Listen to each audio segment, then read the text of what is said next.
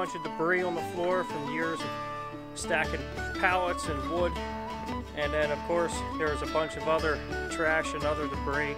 So we cleaned that all out because we cleared it with our landlords and they're going to let us use this for a goat pen for the next couple of weeks until we get them off the bottles and them out the pasture over at Danville. So I picked up a few pallets a couple weeks ago and we're going to use that for a small shelter inside with a heat lamp, and we're going to put up the pallet fencing.